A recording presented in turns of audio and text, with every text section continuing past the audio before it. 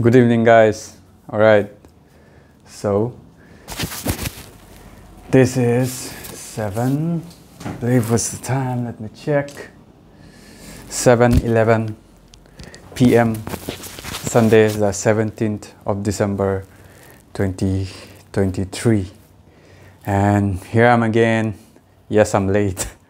Every time I procrastinate this shit in the morning or today, like I think around afternoon I had some time and I'm like, okay, you know what, let me watch this thing first a bit, and then I end up here right at the end of the day, and I'm forced to do this shit at this moment before I sleep. And today I have the Japanese class as well, which I promised you guys that I'll do it today no matter what, and I'm gonna do it, but I'm pushing my sleep time again because of it. So yeah, this is completely my fault, no excuses.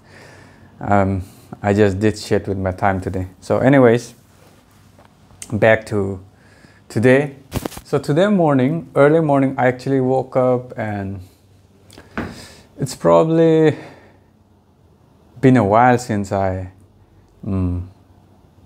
slept in a bit. Today morning I woke up, I did my whole wake up routine thing, but I'm like, okay, you know what, I want to go back to sleep, and I tried to get sleep back in, but I was wide awake and stayed awake for like half an hour, and then I got back up again, and it was around 5:40 somewhere, and then I figured, you know what, like fuck it, I'm gonna go for a walk, and I did. Halfway through the walk though, I had to come back early, cut it short, because my dad had some stomach issues, so I had to get some medicine and stuff. So that was that. But like during early morning when I woke up, the reason I somehow convinced myself to get up and go for the walk was mainly because like I started to think, you know, like it's something, if I could, I want to condition myself like in my head to have this thought every time, like, you know, I could have it so much worse. There's someone out there who would kill to have what I have in my worst day, right? And I have a 50% chance to, like I have it posted here as well, like, you know, there's a 50% chance I might not see the sunset tonight. And it's a fact, you know, we all know that shit.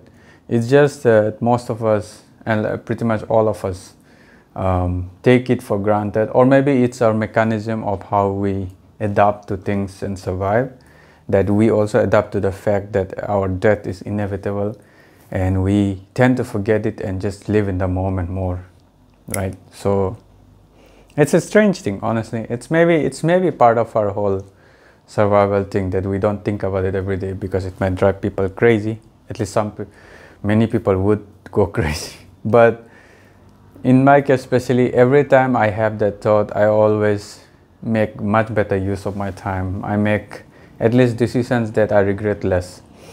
So I would love to have that in my head most times of the day, right? Maybe not all the time might drive me crazy too, but most times would probably be a good thing. So anyways, so because of that thought, I convinced myself to get out there again.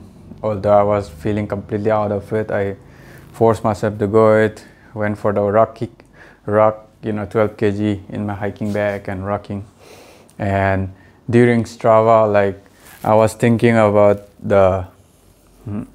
I had that same, you know, that emotional thought. It was that stream of consciousness thing. It was along the same lines, and while walking I was thinking more on it, and then I came up with this amazing phrase, and that is like, what was that? Like, it's important to have a dream, but even better, a nightmare, because what gets people moving, what often gets people moving isn't six-pack abs, but obesity and diabetes. So it's a bit, I try to be a bit like tongue-in-cheek and stuff, but it's true, you know, in my own experience as well. My fitness journey on the physical side, like I started doing the wake up thing initially. That was like fixing my bed with the Jordan Peterson, that starting where you can, start small, that stuff. That's what was my very first beginning. But like fitness wise, like literally fitness wise, proper, like, you know, exercise and stuff, that journey, it did start before that even, like when, and it started mainly because I was overweight when I came back from my, you know, after doing my studies and everything in Bangalore and coming back home after my graduation and all. I fucked myself up a lot in Bangalore with snacking, late night snacks a lot, slept at 2 p.m., 2 a.m., 1 a.m., 2 a.m. most days, and it was bad. And I guzzled down sugary drinks, you know, like carbonated drinks and stuff. And that I became so overweight, and it was the heaviest I had ever been my whole life, you know. So I've always maintained, I'm 5'8" by the way, and my weight has always been around like 65 to 70, somewhere like that. But that time I was 80, right? So it was way overweight for me, like the most overweight I've been my whole life. And I felt like shit. And then when I came back, that overweight, looking at my own self, like, you know, and I was always insecure anyways, on a physical side, because I was never like a built guy and stuff, even on the context of most people here. So like, yeah, I was like a geeky guy and nerdy guy, that kind of, I was always in that category. And on top of that, I had this vision issue as well, which hampered my physical confidence even more. So yeah, I was insecure to begin with a bit, and then it made it worse when I was overweight and I felt like real shit, right? Physically I was at my worst. And that's what got me. It wasn't like dreaming of course, like any other guy, I wanted to look shredded and six-pack abs and stuff, but like that wasn't what motivated me to go and walk the stairs for hours, 2 hours, 3 hours every day, walk around here like in my room at night before going to bed completely exhausted because I had walked like 2-3 hours while watching something or doing whatever else I was doing and stuff like that. You know, it wasn't the main motivating factor for me, was just looking at my shitty self in the mirror and I'm like, shit man, I'm overweight as hell, I need to lose this no matter what. I don't want to feel like this anymore. So it wasn't a dream, right? It wasn't those fancy good looks, shredded body, six-pack ab dream, but it was that nightmare of what I was looking at myself in the mirror, and the nightmare of it actually becoming worse because my age was catching up. I was nearing 30s. Now I'm 30 already. Back then I was like around 27, 28 somewhere. So I was nearing 30s and I knew it would only get worse from here. And that nightmare was what fueled my, I guess, return to my normal weight, like usual weight before, like 3 or 4 years back when I was younger. So yeah, so that line I came up with, I made it my post on Strava as well, on that rocking like activity. And yeah, like it came truly from my own first-hand experience and stuff. And it's tough, you know, it's tough. Like back then when I was young, you know, I always thought, honestly, I had some sort of pride, I guess, and maybe because I've never been through it myself, I never understood why people were fat, you know, like why would someone willingly make themselves fat, right? And all that stuff, like, and then because I went through that experience, you know, where I fucked myself up because of different reasons, I was lying to myself on so many fronts, and to run away from all the stuff, I binged on things. I like try to live in the moment, forgetting about my responsibilities, trying to run away from my own life and issues I had to face and deal with. And that food and binging and all-nighters that I pulled were kind of my escape. Like reading a lot of like guilty pleasure light novels and stuff. I was into anime anyways, so like lots of novels, fantasy novels, lit RPG novels, and just staying up all night watching YouTube and stuff. And yeah, it was bad. Like I did gain many of the people I follow now that inspire me to change are kind of a result of those moments where I was binging on YouTube and going through different communities and stuff. But it was still like a very damaging part of my life, like a dark past, I guess, in a way. And it wasn't good, you know. I wasn't feeling my best at those moments.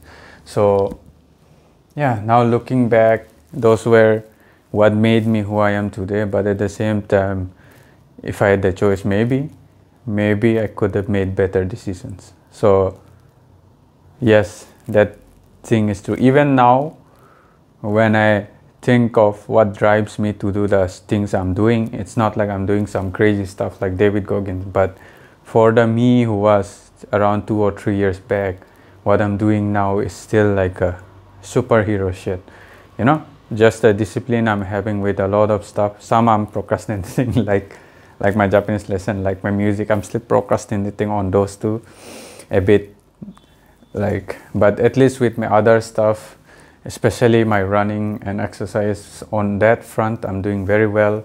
My typing, yeah, I do procrastinate it, but it's still better, way better than what I was doing like a year back and stuff. And so, and waking up early, that's the one thing I'm doing the best. I haven't missed at all in the last almost 2 years now. Just once probably I missed, that's it. And I've been awake by 5:30 this whole almost 2 years now, right? So this is like what I'm doing now is like someone I could respect even when I was at my worst. And so yeah, it's, you know, all this stuff I'm doing, the main driving force, yeah, I want to be at a great place. And as I like pompously, I guess, proclaimed in my description about section in YouTube, Instagram as well, like honestly all my social media, like Instagram, Strava, and YouTube, this is where I'm doing this stuff, accountability with social media. So in all this, like clearly stated, I want to be great, you know, gambling for greatness and all that stuff, and which is true.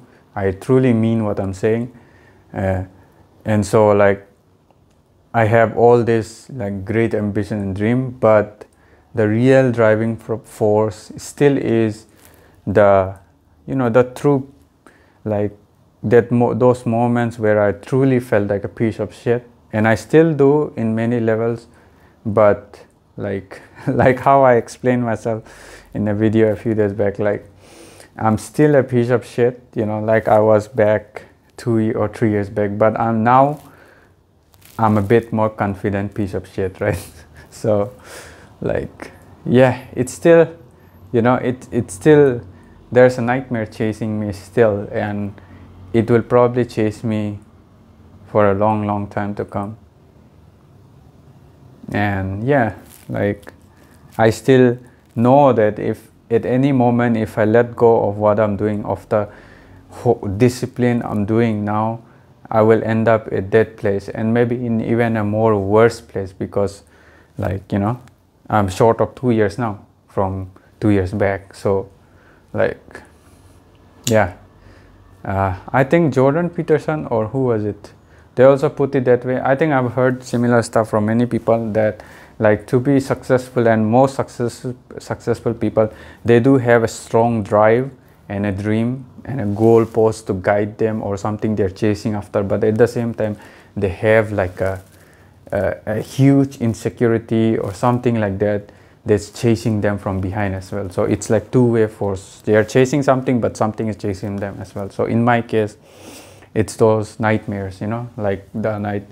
And to be specific, it's that like that potential that if I cut loose on myself, if I lose the discipline I have now barely cultivated, I might end up in a situation worse, in a very bad place, like a lonely loser who has nothing going for him, who has no self-respect for himself as well, and who just feels like shit, you know, and has no good quality relationships, is isolated completely, is broke as fuck, and yeah, a miserable old man without anyone around, and you know, all those stuff. And it's a dark place, you know, but that's why we're so all struggling. You know, we want to be a good place with a great family, with good relationships, with great friends,